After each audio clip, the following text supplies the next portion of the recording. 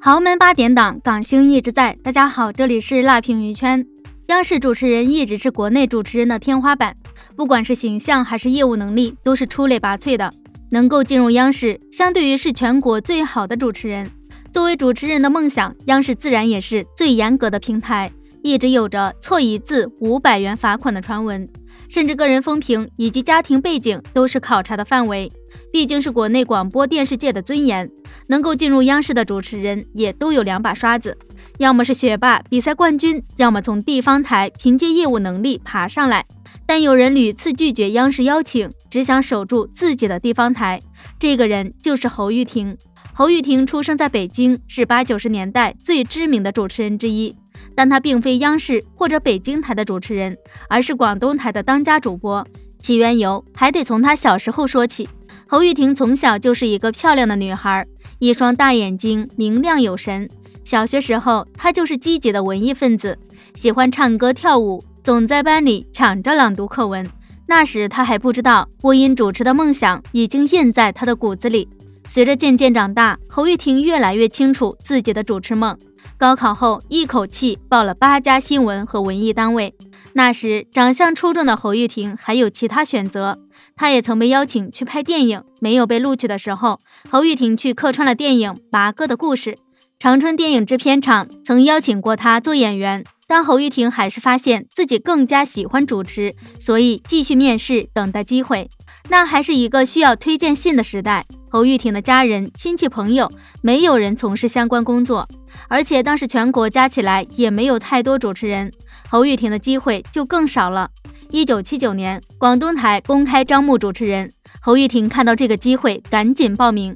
广东台急需一名普通话非常标准的女主播，经过层层筛选，最终进入复赛的是来自北京的侯玉婷和宋丹丹。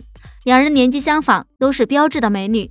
年轻时的宋丹丹双目含情，鼻梁高挺，追求者众多。那时她也喜欢文艺，便报名了主持人选拔，没想到一路杀到决赛。最终广东台选择了更为端庄的侯玉婷，从而也成就了国内最优秀的喜剧演员。宋丹丹转而去了人艺，以演员的身份活跃在舞台上。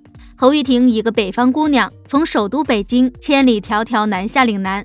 那时侯玉婷第一次到广东，从此那里也成了她第2故乡。初到广东台的侯玉婷，从晚间新闻开始，虽然是从小梦寐以求的主播台，但毕竟都是第一次，一句观众朋友晚上好，侯玉婷都默念了上千遍。从这句话开始，便是长达6年的新闻主播。这个美丽温柔的北京姑娘开始走进广东人的生活，笑意盈盈，口音甜美，看着侯玉婷吃晚饭几乎成了广东人的日常。侯玉婷也被称为岭南一枝花。80年代不像今天有提词器，有导播、备录，有画面辅助。那时候没有新闻主播、综艺主播的明确区分，完全需要主持人把稿子记下来，还要有超强的现场反应能力。侯玉婷那个时候练就了过目不忘的本领，也经常下了主播台就得赶赴另一场晚会。当年的主持人也不过是体制内的员工，即便倪萍已经连续主持多年春晚，红遍全国，依然住着单位分配的筒子楼。上班时光鲜亮丽，妆容精致，下班后就换衣服回家做饭。侯玉婷也不例外。侯玉婷是当时广东台的台柱子，每天都是各种主持工作。有一次，她正在家做饭，突然接到了台里的紧急电话，她放下电话就往台里赶，幸好邻居闻到焦味，帮她关了火，否则将会酿成大事故。侯玉婷在繁忙的工作中也锻炼出了超强的业务能力。1987年，第6届全运会在广州举办，侯玉婷被央视选中，和宋世雄一起做直播。侯玉婷虽然有多年的主持经验，但对于运动项目一无所知。她花了1周的时间熟悉各种比赛规则以及运动员的情况。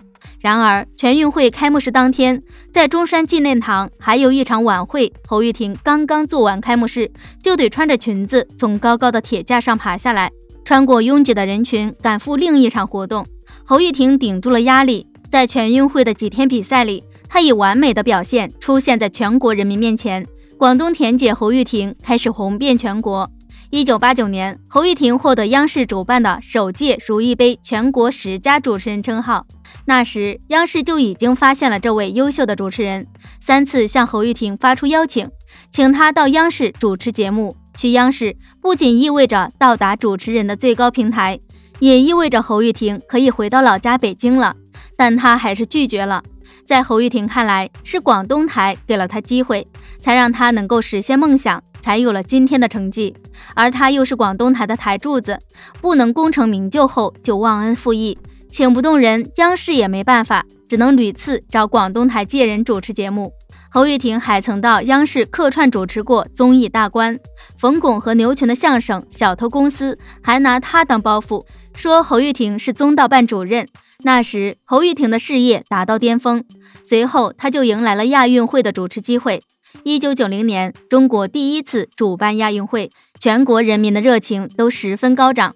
从1986年就开始兴建体育馆，央视也声势浩大的从全国选拔主持人做解说。能力出众，还有全运会主持经验的侯玉婷成为首选，她再次站上了直播台。亚运会不同于全运会，它的规模更大，范围更广，主持人的形象甚至代表国家形象。侯玉婷落落大方，气质优雅，出色地完成了主持工作，也成为了广东人的骄傲。不仅央视，其他电视台也经常借人，广东的侯玉婷成了一个标签。然而，随着侯玉婷的绯闻四起，她的事业也遭到致命打击。优秀漂亮的侯玉婷追求者甚多，但她一直忙于工作，无暇顾及情感。偏偏传出了和霍震霆的绯闻。霍震霆是香港第一豪门霍家的长房长子，父亲霍英东是知名的爱国商人。霍震霆按照父亲的意愿进行体育事业推广，霍家对国内体育事业的发展贡献巨大。亚运会的体育馆也是霍家出资建设的。霍震霆经常往返于内地和香港，靠近香港的广州成为了经常落脚的地方。侯玉婷作为广东台的当家主持人，也对霍震霆有过几次采访，两人便由此相识。霍震霆对侯玉婷也早有耳闻，一直关注体育的他，自然对于主持过全运会和亚运会的侯玉婷印象深刻。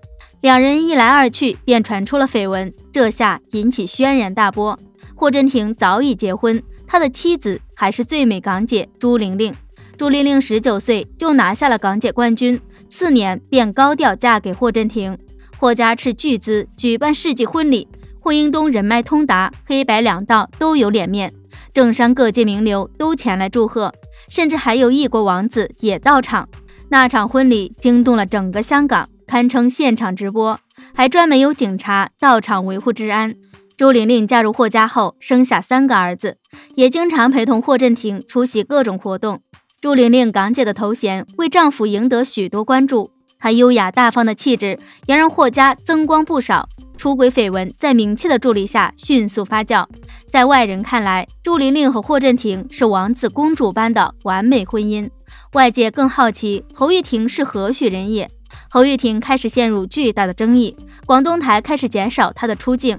从前天天活跃在荧幕上的当家主播，节目开始越来越少，最终再也看不到她了。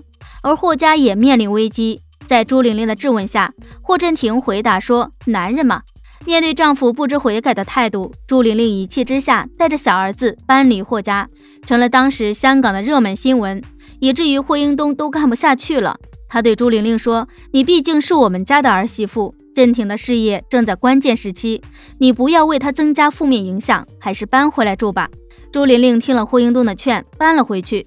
不过她和霍震霆婚姻的裂痕已经出现。2005年，他们还是选择了离婚。1年后，霍英东去世。与霍震霆离婚3年后，朱玲玲嫁给了身家100亿的富豪罗康瑞。霍震霆则至今未再婚，他并没有娶侯玉婷，反而在朱玲玲2婚之前，侯玉婷嫁给了揭阳人黄伟奎。不过因为这个绯闻，侯玉婷的事业受到了严重影响。她转型做了法制节目主持人，但是事业再也难以达到往日的辉煌。产子后，侯玉婷彻底告别了自己热爱的主持事业，几乎再也没有出现在公众的视野里。多年后，在儿子儿媳晒出的照片里，可以看到侯玉婷保养得宜，气质依旧。昔日的当家主播也当上了奶奶。侯玉婷从来没有回应过自己的绯闻，放下忙碌的主持工作，他更加享受平静的家庭生活。但对于慈善活动和公益事业，侯玉婷依旧义不容辞，积极利用自己的影响力做贡献。那么，对于自己的电视生涯，侯玉婷有过后悔吗？侯玉婷坦言，岁月无痕，人生无憾，很感谢每一位采访过我的人，感谢每一位帮助过我、批评过我的电视台领导，以及岭南大地的观众，大恩不言谢，岁月皆真情。时过境迁，绯闻也无法验证，谁的人生不得经历一点风浪呢？